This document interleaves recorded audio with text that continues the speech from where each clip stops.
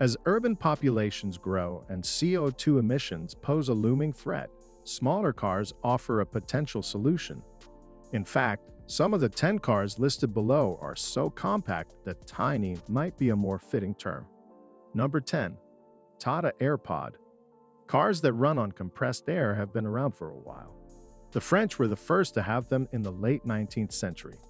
Others tried to jump on the bandwagon, but they've never matched the power and speed of gas-powered cars. Enter Luxembourg's MDI.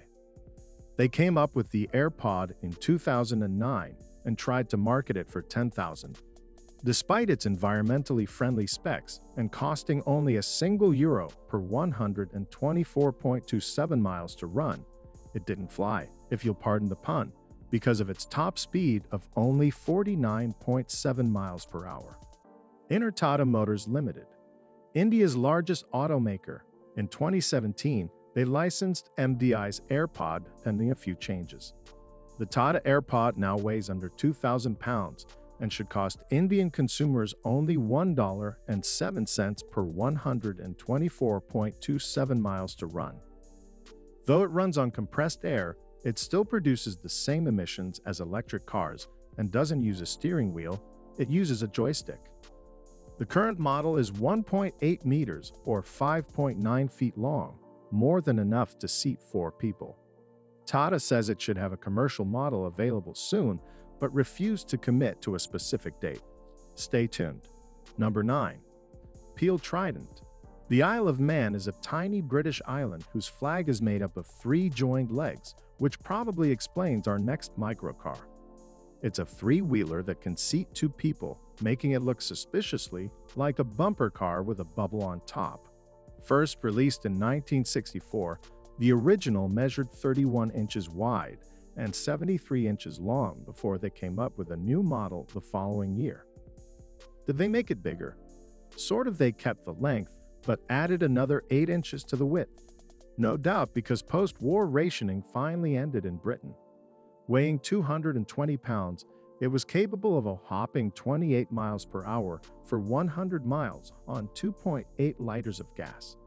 Given the price of gas back then, they said it was almost cheaper than walking.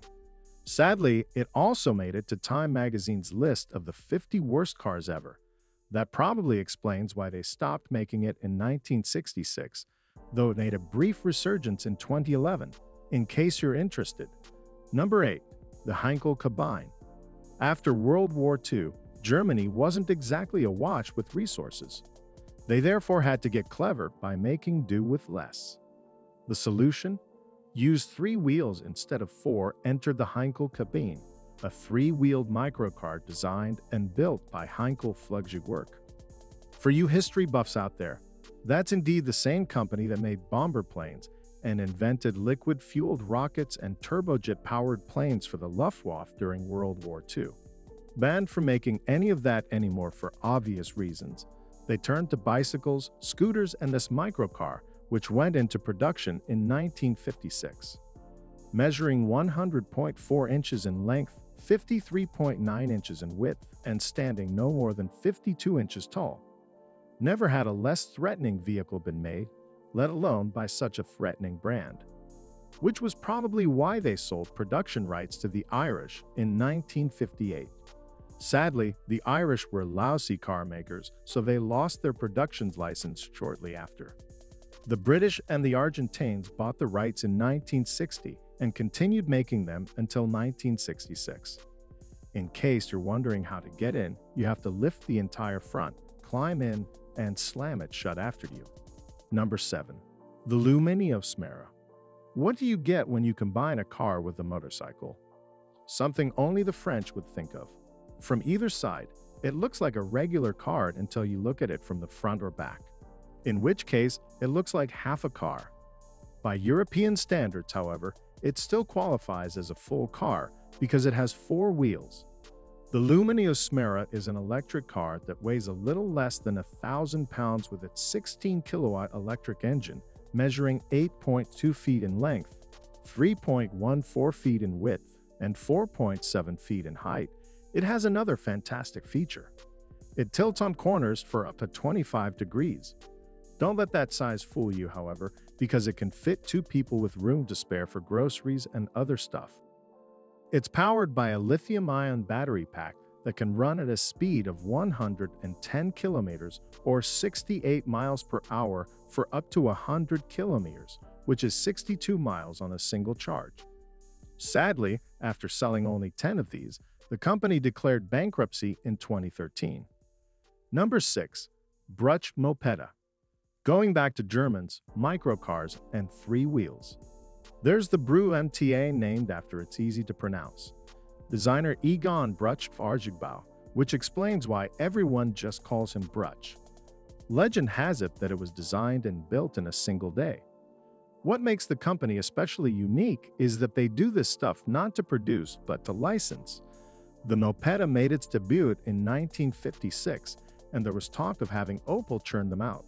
14 were made, each a three-wheeled roadster powered by a 50cc, 3 cu-inch, ILVO V50 engine with a pull start, and an integral 3-speed gearbox. It isn't for romantics, however, because it can only fit one person and can drive at a top speed of about 45 kilometers or 28 miles per hour with an average fuel consumption of 111 miles per gallon and its size. 5 feet, 9.5 inches in length, 3 feet in width, and 3 feet, 9.25 inches in height. If that's your thing, they now sell a licensed copy of one powered by a modern Honda automatic engine. Number 5. Renault Twizy. Want an actual microcar that's environmentally friendly and currently available? Then the Renault Twizy's for you. So long as you don't mind being seen in something that looks like the love child of a futuristic golf cart and a personal mobility device. First sold in 2012, the current model measures 91 inches in length, 47 inches in width, and 57 inches in height. It sells for about $10,000, but that price doesn't include the battery pack, which is leased on a monthly basis, complete with roadside assistance. They come in various models, so speed and distance will depend on what you pick, together with the accessories you choose. That said, the average range for one of these bad boys is 61 miles on a single charge. If you're 14 years old in France, Italy, or Spain and are interested, go for the Twizy Urban 45. They'll let you drive one of these on a special license. For those of you in the Americas, they've become available in some countries and US states, complete with tax incentives in some areas. Number 4. Myers Motors NMG. Ever fantasized about riding around in a banana? Then look no further than Myers Motors NMG's Sparrow, though fans prefer NMG. The designer may not admit that they had bananas in mind, but how do you explain the shape and color of that thing? It looks like the Heinkel combine after going through boot camp. The original design was called the Jelly Bean, later modified to the current Pizza Butt model. Pizza Butt because it was designed for Domino's pizza deliveries.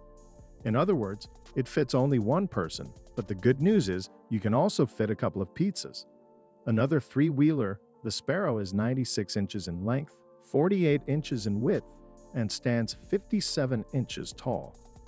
Depending on your budget, you can choose between a 20 kilowatt 156 volt DC or a 3-phase AC electric motor, which can give you a range of 20 to 40 miles at a top speed of 70 miles per hour.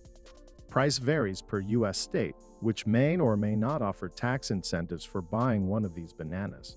I mean cars. Number 3. BMW Isetta. The BMW tells you it's German, but the Isetta tells you it was Italian-built. Impressive though that sounds, it has its limitations. For starters, you can't reverse.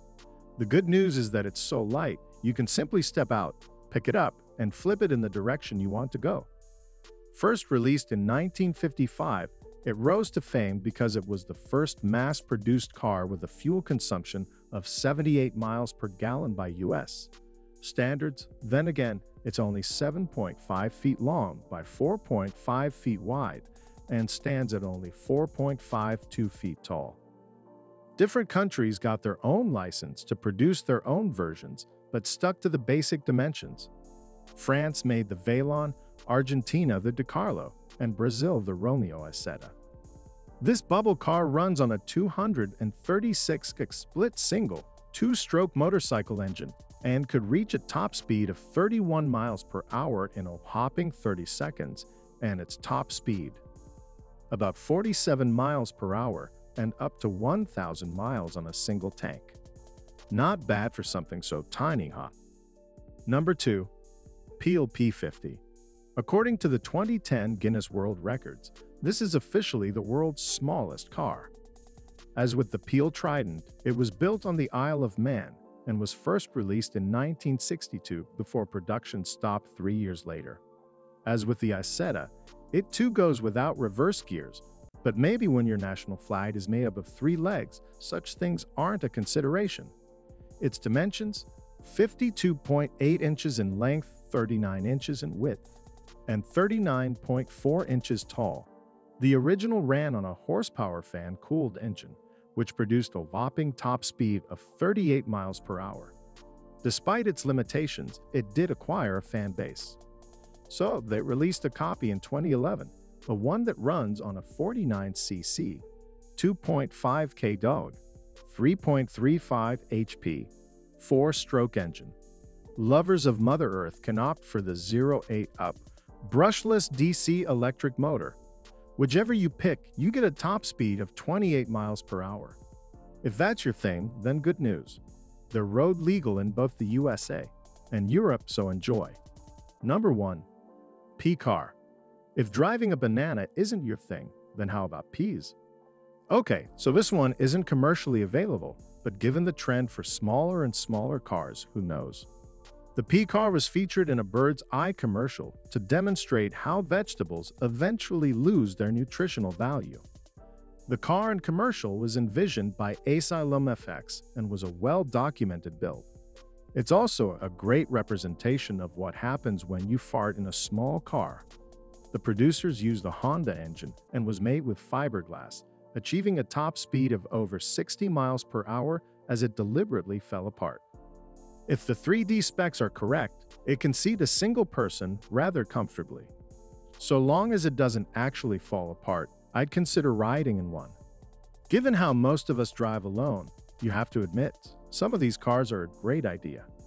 Would you drive any of these cars, let alone own one?